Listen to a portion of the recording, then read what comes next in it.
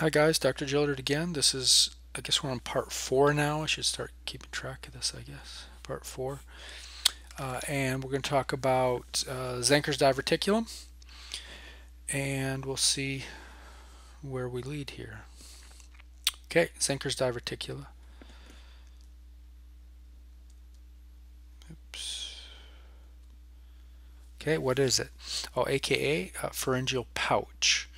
It's a pathological outpouching of the posterior portion of the upper esophagus through an anatomical weak spot called the Killian's triangle.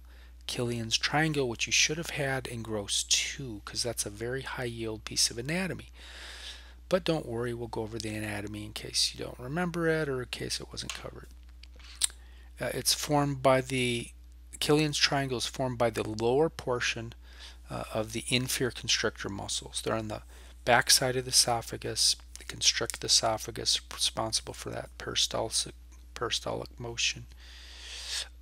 Or no, they're not. They're just constrictor muscles. But anyway, the inferior portion of the constrictor, these esophageal constrictors, have been given a special name. That inferior portion is called the cricopharyngeus muscles, one on each side. And those are broken down even further. So there's the inferior pharyngeal inferior pharyngeal constrictors are specifically, or that cricopharyngeus, that's the inferior portion, right? That's going to be split into two components. There's an oblique portion and a transverse portion.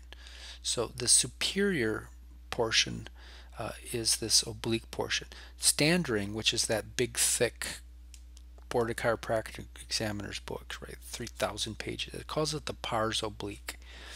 And then it calls the transverse portion the pars fundiformis. Okay, so those two make up Killian's triangle. And they're, and what else do I need to say about them? Where they come together can form a weak spot embryologically. And that weak spot can herniate. So let's look at this. This is a P to A view of the esophagus here. There's the thyroid. So your laryngeal prominence would be about here on the other side. We're looking at the back. Okay, and here's the inferior pharyngeal constrictor muscles here. They go all the way down to here, but they've been given a new name. They're cricopharyngeus muscles. And the cricopharyngeus muscles here have been given two parts. There's an upper part here, which is called the oblique portion, and then there's this transverse portion here. And Killian's triangle is this meeting, this tissue that's right in between these. Okay, and that can develop a weakness. And so with Zenker's diverticula, if the Killian's triangle is big enough, and the esophagus also has too high of pressure when patients swallow. Sometimes people have very high pressure generated by those muscles. They squeeze too hard, or there's blockages, other things, but the pressure is too high. You can actually herniate the entire esophageal wall through that triangle. And that is a Zenker's diverticula. So here's a kind of a side view. And there's a patient swallowing, and for whatever reason he has really high pressure. This squeezes really, really hard, and during that high pressure of swallowing, it actually over time has caused a big hernia, or a diverticula, as we call it in the intestine. It's a diverticula. And you can imagine this little thing, it's made of the entire intestinal wall. It can catch fluid. When you drink, it can catch food particles. It can cause all sorts of trouble. It can bleed. It can become inflamed like a diverticula. So it can be big trouble. It always favors the left side of the neck. In fact, you can even palpate it on some people. Typically, it happens over time. It doesn't happen all at once. Here's another picture, kind of shows the where this is located, but it usually comes out more over here because it favors the left side more. Here's a barium swallow showing it right there. So why does it occur? What's the pathophysiology? Some research has demonstrated high pressure is associated with abnormalities of this cricopharyngeus muscle itself. Maybe it's inflamed, maybe there's an autoimmune attack against it, and it's been scarred up, it's gotten stiff from fibrosis. Sorry, those pauses are little drinks of water, which I'm not going to have time to edit out. So the fibrosis does not allow the muscle to relax during swallowing, so you get a really high pressure when the peristaltic wave moves over there. Sometimes ACDF surgery, anterior cervical discectomy fusion surgery, that's the Peyton Manning surgery I call it, very successful in him, but they can weaken that muscle. It's been associated with that as well, so iatrogenic. What are the patient's symptoms? Boy, they're pretty tough symptoms, right? It's hard to tell from other problems, but there's dysphagia, that choking, tough swallowing, regurgitation, burping up stuff from the esophagus. You can have voice changes, aspiration. If you get in fluid kind of belching up, it could go down into the larynx, down to the trachea.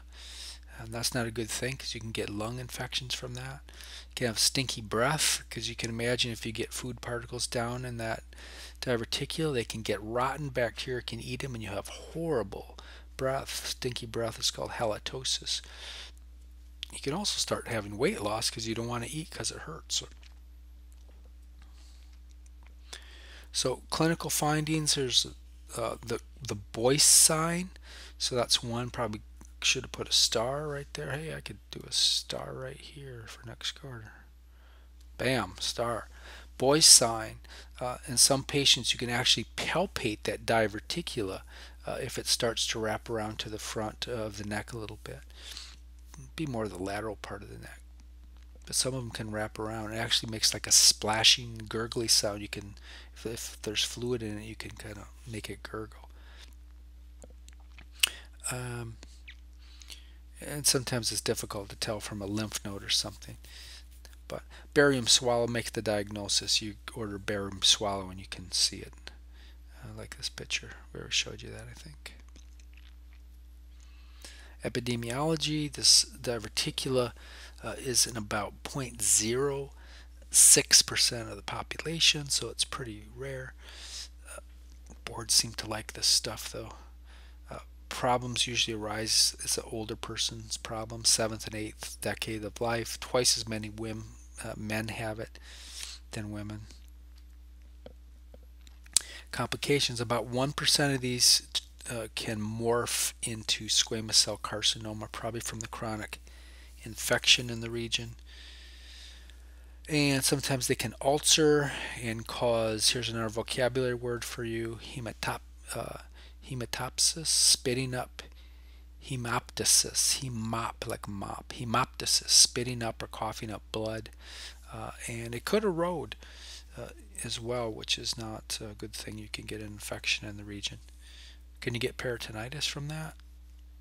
Ooh, good question for the test. No, because that's up in the upper part. It's by the upper esophageal sphincter this occurs. So no, you can only get, if the lower esophageal sphincter ruptures down there, you could get peritonitis. That's intraperitoneal. This is not. We said this already. Can catch food. You can aspirate it. What do you do for it? Patients with large and symptomatic Zenker's diverticula should be offered treatment. There's surgical procedures. You can do it openly or through an endoscope to reduce it, sew it up so it stops catching food. It's not that big of a deal. It's an overnight procedure. It's done through the left side of the neck usually.